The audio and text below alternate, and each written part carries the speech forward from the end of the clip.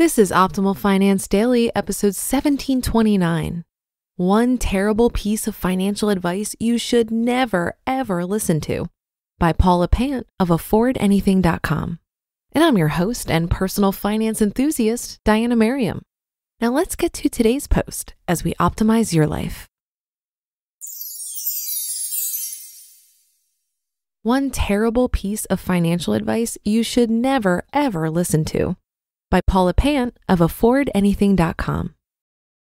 Launch into any money-related conversation and you'll inevitably hear the following bad financial advice. But it worked for me. Those insidious 5 little words have been used to justify all types of terrible ideas, from buying lottery tickets to over-leveraging your investments, to investing every last dime into Apple stock. Let's try this one on for size. Common sense. Even if you find an awesome investment, spread your risk by picking a few other investments as well. Rental properties are awesome, but even if you could make 20% cap rates, you should still keep a solid chunk of money in stock market index funds. Retort. But I put 150% of my savings in gold in the year 2007 and it totally worked for me. Put every dime in gold, nothing else. Why bother diversifying when you can get the best returns in this arena? Common sense. Hold on, you invested 150% of your savings? Retort. Yeah, I can take a cash advance from my credit card at 14.9% and invest it for 170% gold returns. It'd be stupid not to. Common sense. Don't you think that's a bit risky? Retort. Hey, scaredy cat, if you're so terrified of risk, why don't you sew your money into a mattress and leave real investing for us tough guys? Right. Tip. When your opponent has to justify their saving strategy with ad hominem attacks, they're grasping for straws. All right, that was an easy example. Afford Anything readers are an intelligent group. I don't need to explain this example. You can see why it's an insane argument. But let's look at a subtler example of the "it worked for me" phenomenon. Let's check out an example in which the counter is uncommon sense. But I sold my home for $20,000 more than I paid. Uncommon sense. Don't tie up a huge chunk of your net worth in your home. Your home is not an income-producing asset. It won't stick cash in your pocket each month. Your money should make money. So live in a cheap home while you deploy your cash into rental properties, stock index funds, or other income-producing investments. Reinvest, lather, rinse, repeat. Better yet, buy a small apartment building like a duplex, triplex, fourplex as your first home. Live in one unit and rent out the others. If your neighborhood doesn't have multi-units, live with roommates until you either have a baby or your mortgage is paid off. Retort. But I sold my home for $20,000 more than I paid for it. So my house is an investment. It worked for me. This is precisely the type of argument you'll hear from someone who hasn't crunched the numbers. The people who say it often conflate gross gains with net gains. The average person doesn't make very strong net gains on their home value after adjusting for insurance, taxes, loan interest, repairs, maintenance, realtor commissions, and closing costs. If they're lucky, most of their net gains can be explained as inflation plus 2%. Most people would be better off living in tight quarters and putting the excess money into stocks. Are there exceptions? Sure. Just ask the people who bought houses in Southern California in the 1970s. But this is the tail end of the bell curve. People have also made millions winning the lottery. Furthermore, most people who happened to buy in 1970s Southern California shot themselves in the foot by trading up continually until the market burst. Many people thought they were different, that they were the exception to the rule, but then they became scared that they'd be priced out in 5 years, so they bought a big home, then lost all their gains. The best antidote to getting priced out in 5 years isn't to pay an overinflated price today. It's to create more wealth. Build your net worth at a rate that's faster than housing growth. It's not that tough. Let's try another example. College is good. Grad school is better. Uncommon sense. You're not a zombie, so don't blindly repeat the mantra that college is good and graduate school is better. Do the friggin' math. If you want to be a neurologist, awesome. Take out a 6-figure student loan to go to medical school because you'll have a rare, high-demand skill that will command you a $225,000 plus income. But if you want to be a social worker earning $30,000 a year with a master's degree, think twice before burying yourself with the debt. Retort, but I did it and it wasn't so bad. My student loan payments are only $180 a month. That's nothing. That's less than my car payment. And I think the government will forgive my loan in 20 years anyway.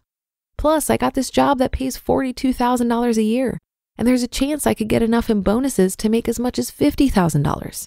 There's no way I could have gotten that without my master's degree. Ouch.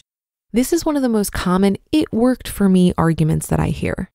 And what's befuddling is that the underlying message is that it really didn't work. $180 per month for 20 years is $43,200. That's a decent chunk of cash, but it's not horrifying.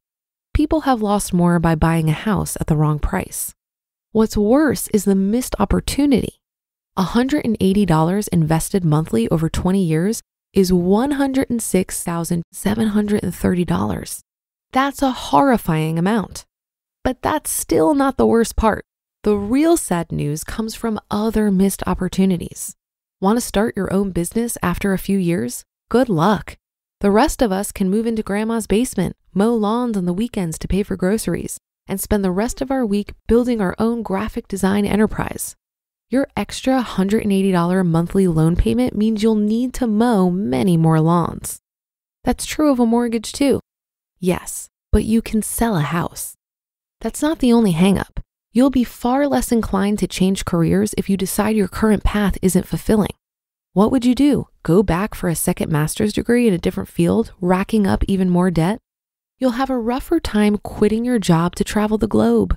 You'll lose the flexibility to change jobs and take risks.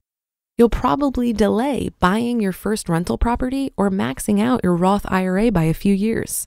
It worked for me isn't always the best path.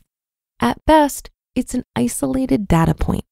At worst, it's just bad advice.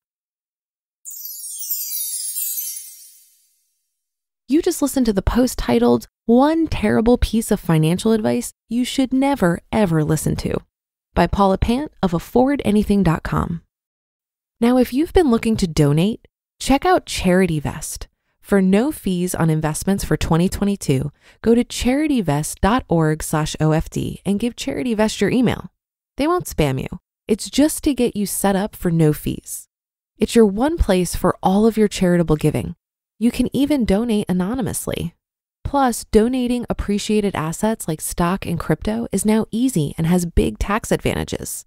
Once your donation is complete, the cash value will be added to your fund, and you can reinvest it to grow it tax-free or send it to any charity at any time.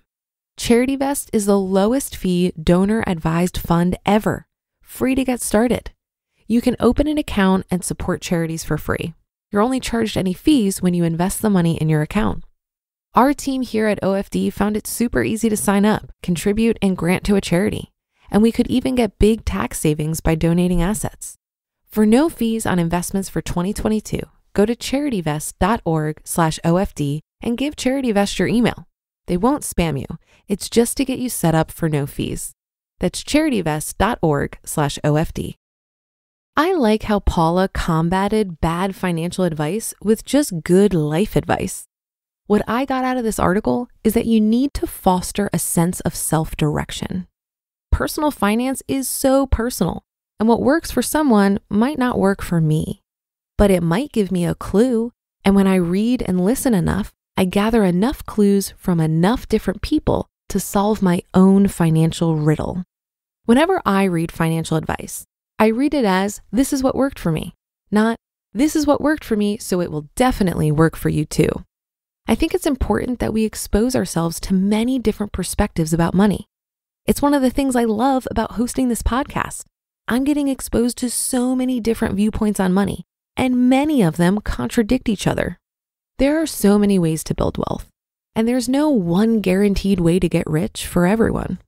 In reality, everyone has a unique set of skills, preferences, and circumstances. So if you ask someone else, how you can build wealth, they're going to be challenged to give you a good answer. Only you can determine the strategy that's going to work best for you, because only you see your full picture and all the nuances of your situation. And that will do it for today. Have a great day and start to your weekend. Thank you for listening. And I'll be back here reading to you tomorrow, where your optimal life awaits.